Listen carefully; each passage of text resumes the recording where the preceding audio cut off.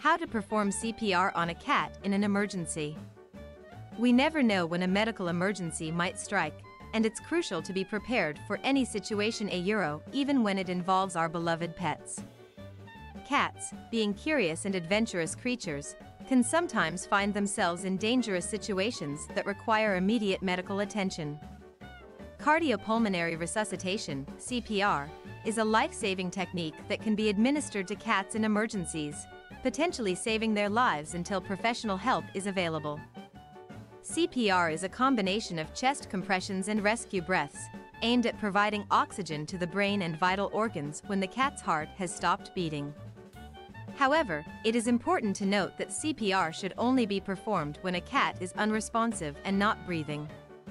If your cat is simply unconscious but is still breathing, it is best to seek veterinary assistance immediately. Here is a step-by-step guide on how to perform CPR on a cat in an emergency. Step 1. Assess the situation. The first thing to do is to assess the situation and ensure your safety, as an animal in distress can become frightened and act unpredictably. Remove any potential hazards or objects that may cause harm to you or the cat. Step 2. Check for responsiveness.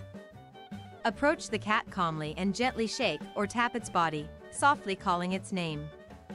If the cat does not respond, check its breathing by placing your hand near its nostrils or observing for chest movement.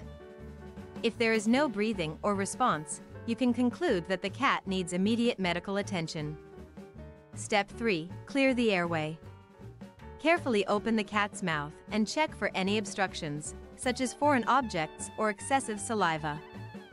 If an obstruction is present, gently remove it using your fingers or tweezers. Be cautious not to push the object further into the airway. Step 4. Perform chest compressions. Lay the cat on a firm surface, preferably on its right side. Place one hand on the cat's ribcage near the heart and apply gentle pressure. The depth of the compression should be around 1/3 to 1/2 of the chest width. Perform 100 to 120 compressions per minute, pushing down and releasing rhythmically. Step 5. Administer rescue breaths. After 30 chest compressions, it's time to provide rescue breaths to the cat. Extend the cat's neck and close its mouth by holding the jaw closed.